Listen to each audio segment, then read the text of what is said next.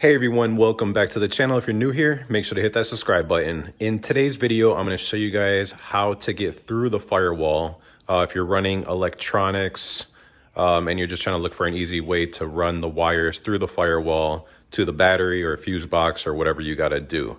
So I'm going to go ahead and show you guys where the location is on this Jeep Wrangler.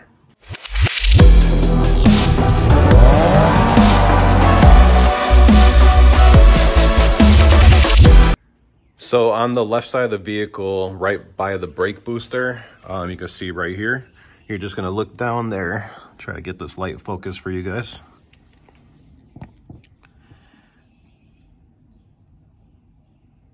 If you see that little cap right there with those two notches on it, what you'll do is you'll actually grab some pliers, needle nose, or whatever you could fit in there, grab onto one of those tabs and yank it right out.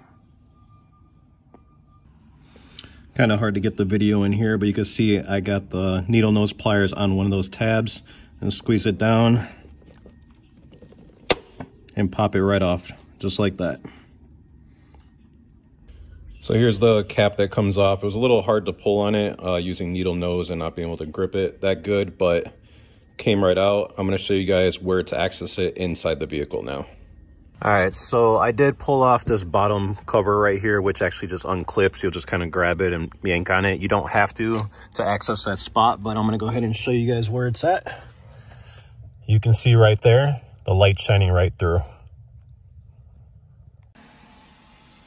If you guys have any questions, go ahead and comment. Don't forget to like this video, and please don't forget to subscribe.